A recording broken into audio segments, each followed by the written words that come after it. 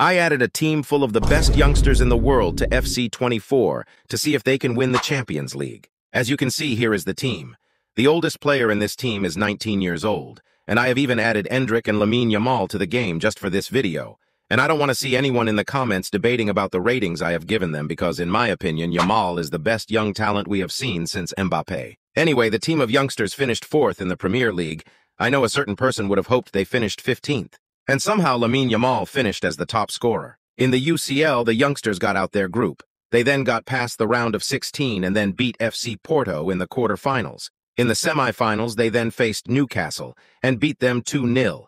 That was probably the easiest run to a UCL final I have ever seen, but they now face Barca in the final. And as expected, their lack of experience showed in the final as they lost 5-1.